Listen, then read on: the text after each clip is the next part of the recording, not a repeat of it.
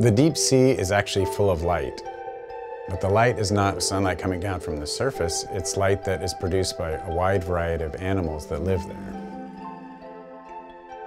I'm Steve Haddock, and I'm a senior scientist at MBARI. I study bioluminescence. Bioluminescence is the term that we use for living light. Bio meaning life, and luminescence meaning light. You're probably familiar with bioluminescence through the example of a firefly. In the ocean, many organisms are able to produce bioluminescence. The organisms living in the deep sea are living in a largely dark environment, but they need some ways to communicate with each other. And the most efficient and effective way to do that in the ocean is actually to use light.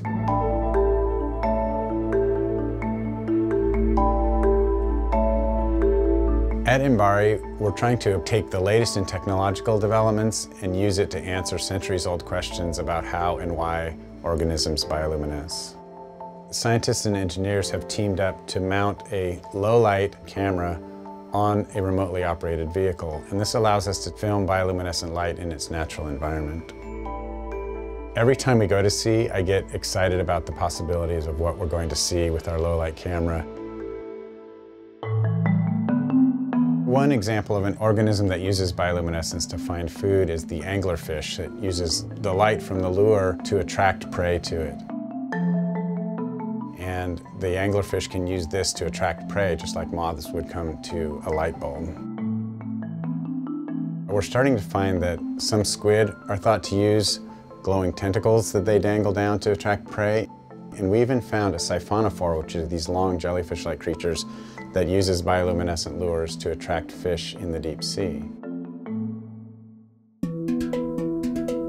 The red-crowned jelly creates this pinwheel of light as part of its display. And that initial bioluminescence is thought to serve as a burglar alarm. The way that works is if a predator, like say a shrimp, comes along and is starting to nibble on that jelly, it will start its pinwheel of light, and that might attract another predator like a fish or a squid that wants to eat that shrimp. A burglar alarm is one of the best examples of how bioluminescence can be used as a defensive tool for an organism. Other organisms use bioluminescence as a smokescreen to distract their predator while they escape. Your predator's confused and its attention is drawn to this cloud of sparkles while you are jetting away.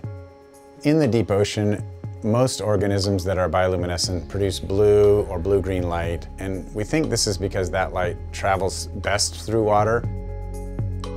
But there is one spectacular exception to that, which is the gossamer worm. This worm swims through the water with these undulating paddles, and when it's disturbed, it produces a golden sparkle that just looks like pixie dust floating through the water. We don't know why it produces yellow light instead of the blue-green light that almost all other bioluminescent organisms produce.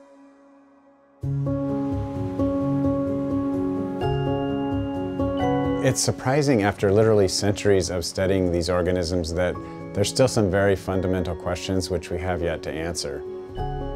And I'm hoping that as we see more organisms in their natural environment, it will help us unlock the mysteries of how they communicate and how they use this light to survive.